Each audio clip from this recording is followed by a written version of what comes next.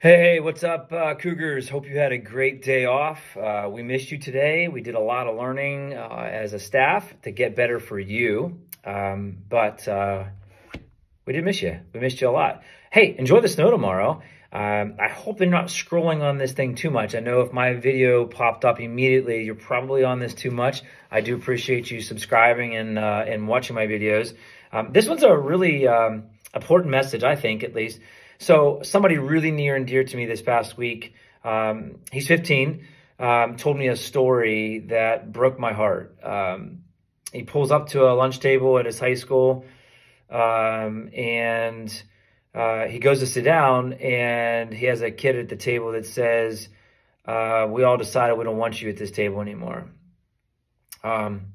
He spent the rest of his lunch in the bathroom because of how absolute hurtful that was. Like, what do you say in that moment, right? What do you say that when a group of people that you were okay with sitting with yesterday all decide that they don't want you there? Now, this is not somebody that is my blood, so don't worry. It's not my boys or anything like that. But it is somebody that I love dearly, and to hear that, man, I got immediate goosebumps and then shed a tear.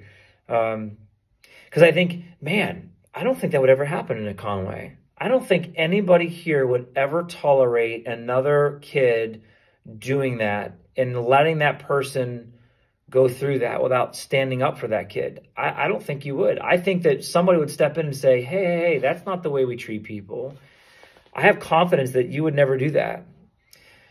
I have confidence that if you saw that, you would love that person enough to make sure that kid didn't feel like that ever again. And so know, kiddos, that you have crazy power. You have crazy power on these devices. You have crazy power with the words you say. You have crazy power for how you spend your time when you're around people.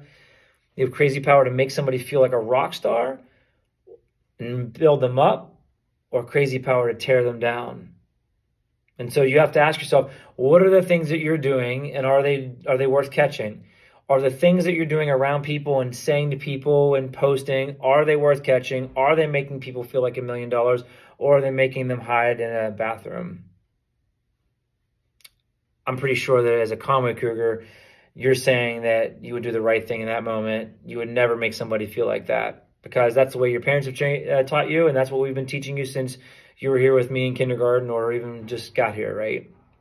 So think about that. I hope that matters. And to that kid, if he is listening, I do hope that he knows that he is loved, and that was that kid's fault, that kid's problem. He's the one that's missing out, not you. All right.